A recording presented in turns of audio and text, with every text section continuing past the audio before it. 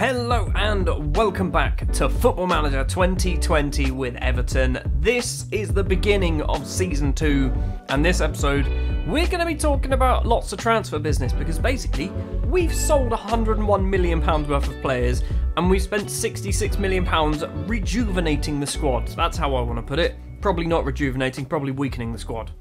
Let's jump straight in then to the big names that are leaving the club. First up then is Lucas Digne. The French left-back has left the club, signing for Arsenal £50 million. I was trying to get 60 million out of them. They wouldn't go any higher. We do have, I think it's either a 15 or 20% future sale. So if he leaves in a year or two's time, we get a huge chunk of that. Not profit, actual just sale value. He was a bit annoyed at the end of the season, PSG putting an offer.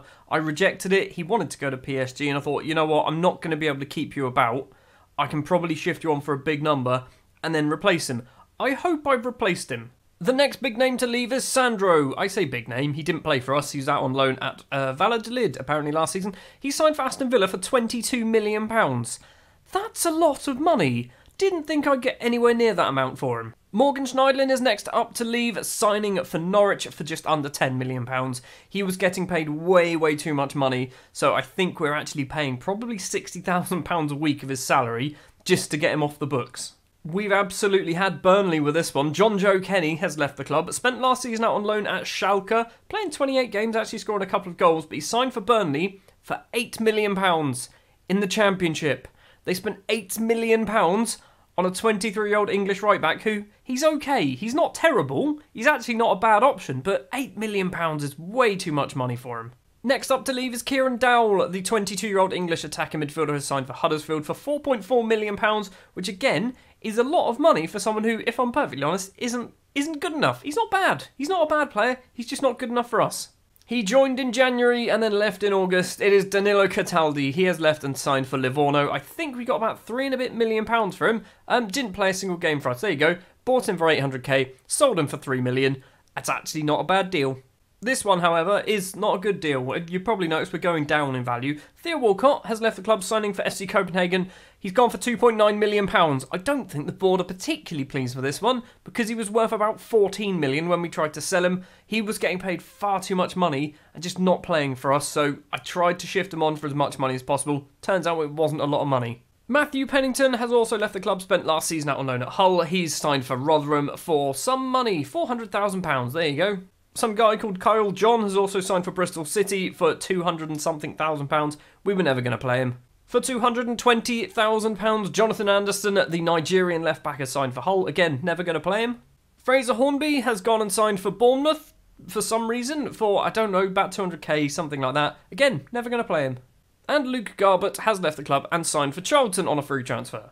A few other players as well who were released at the end of the season as well. Cuca Martino, who's found a new club at Deportivo La Coruña. Matty Folds, who hasn't managed to pick up a contract anywhere just yet. Umar Niasse, who has now gone and signed for Galatasaray. And Leighton Baines retired at the end of the season, who's now become an assistant manager, who's an absolutely shocking assistant manager. Speaking of assistant managers, Luis Beaumorte, no longer here. He has been replaced.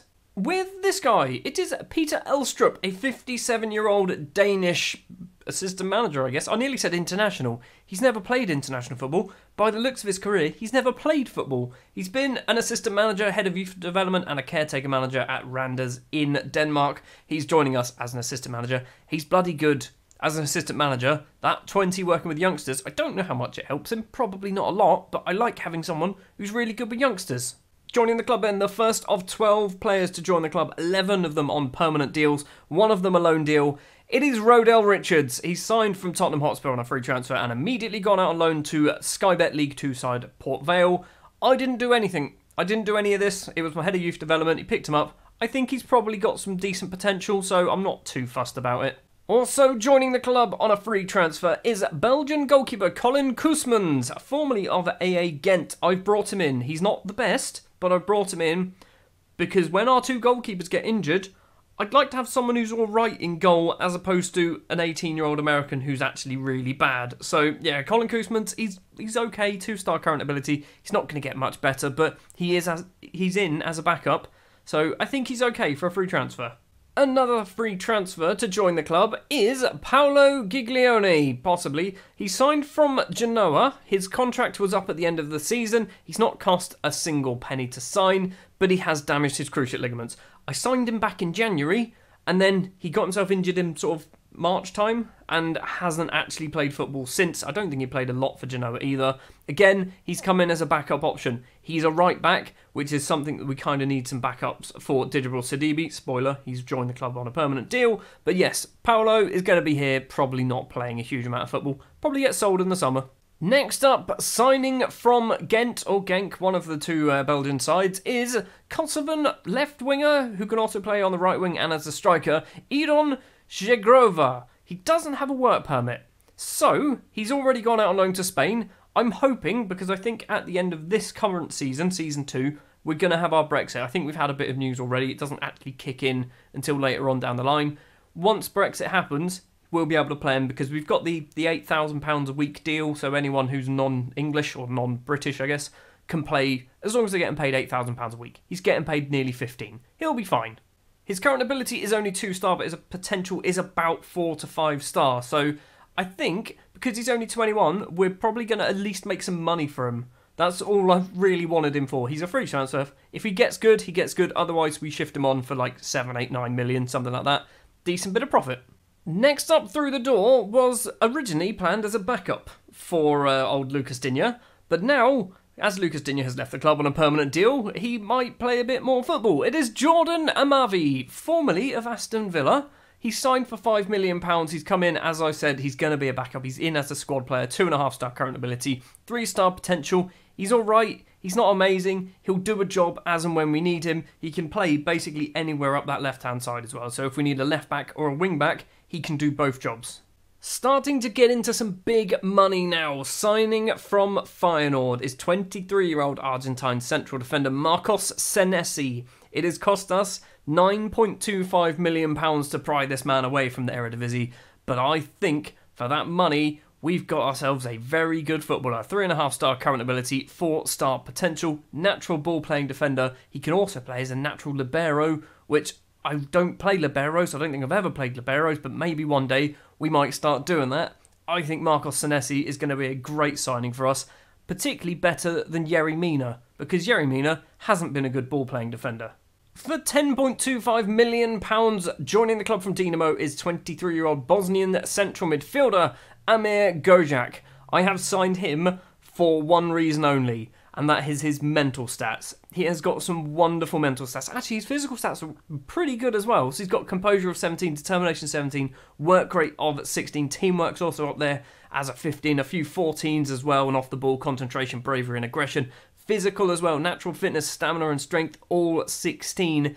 He's also not terrible technically. He's 23 years old, he's 3-star current ability, he's 3.5-star potential, so maybe a little bit of room to grow. He's probably not going to be playing every week, but he'll probably get enough football that he will hopefully turn into a slightly better footballer.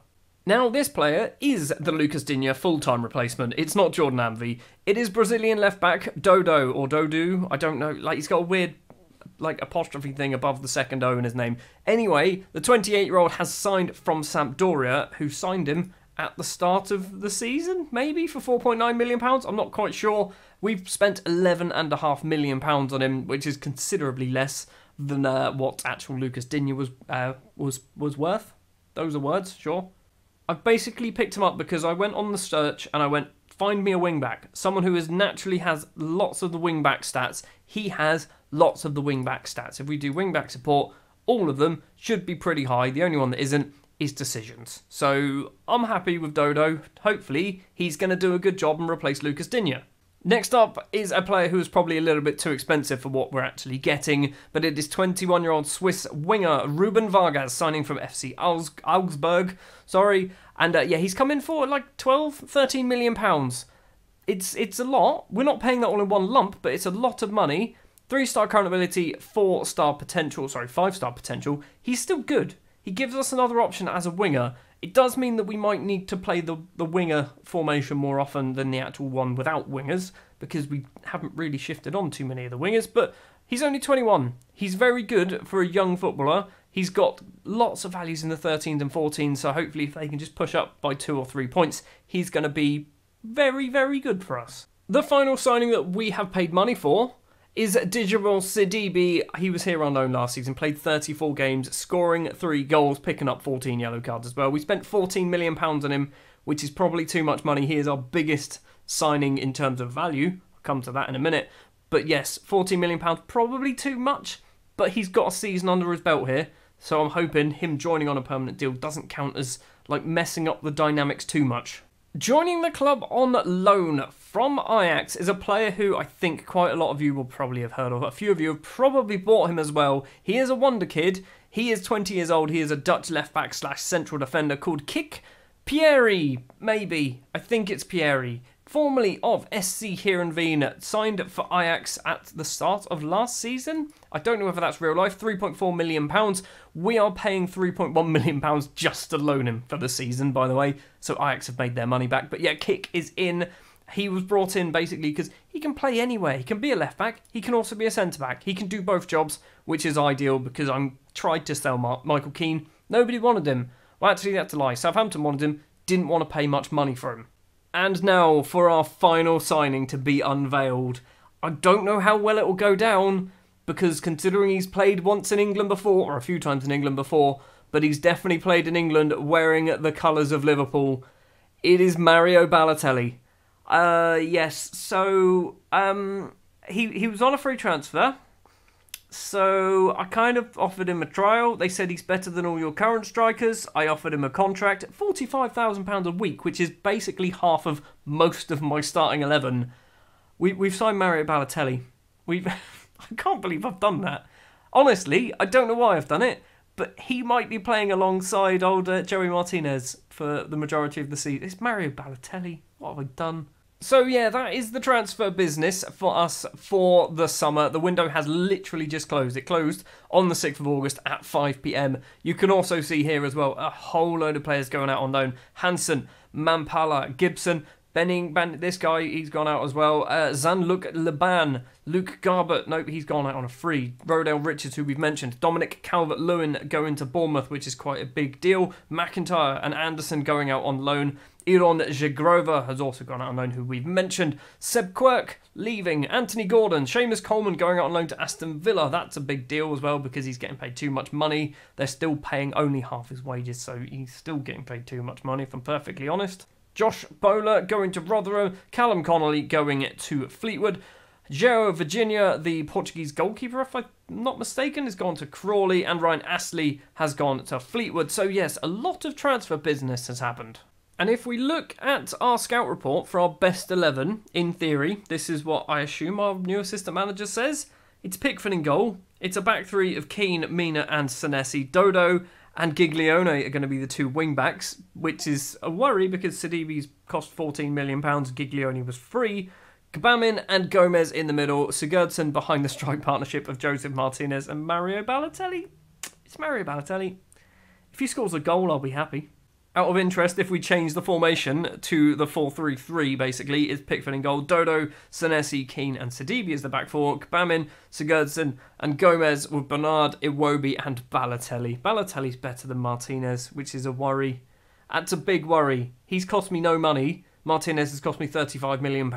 And what did the board think of all those transfers, you ask? Well, they're okay. C+. Some of them they're not great with. Mainly the players leaving the club, but big names, Balotelli and Pierre, board absolutely love them. A+ and A- for Colin Koosmans because he was on a free transfer, which is always good. Senesi's a B. The fans absolutely love Senesi coming in. He's a great replacement for Ryan Astley.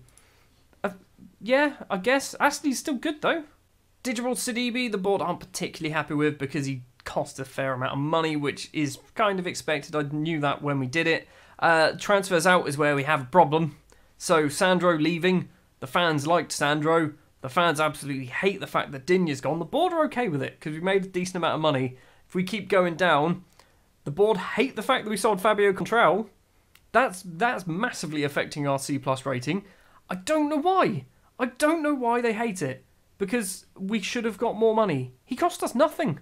So that's going to do it then for this episode, the first episode of Season 2 with Everton. I'm interested to know what you think of my transfers, because if I'm perfectly honest, there's some transfers there that I'm actually quite excited about. There are some which I'm a bit questionable about, and there are some which I'm just questioning myself as to why I've just signed Mario Balotelli on a free transfer. You can see here we do still have a decent chunk of money to spend come January, 44 and a bit million pounds. We're under our wage budget as well. I do want to try and get our wage budget even lower. If we have a look at the squad, Andre Gomez is wanted by Inter. I've loan listed him because he hasn't had a good season. I didn't get on with him at all last season, and he is our highest paid player. If Inter Milan will loan him out for the season and pay most of his wages, I will be happy with that. I tried to shift him on a permanent deal. Nobody put in any offers. I think the highest offer I got was like £3 million, which is just ridiculous. So yeah, he's probably going to go out on loan as long as people will pay enough of his wages.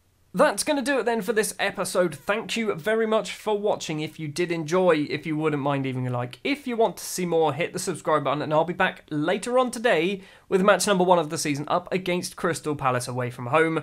And let's hope that we can start the season off with a nice easy victory and put us near the top of the table to begin.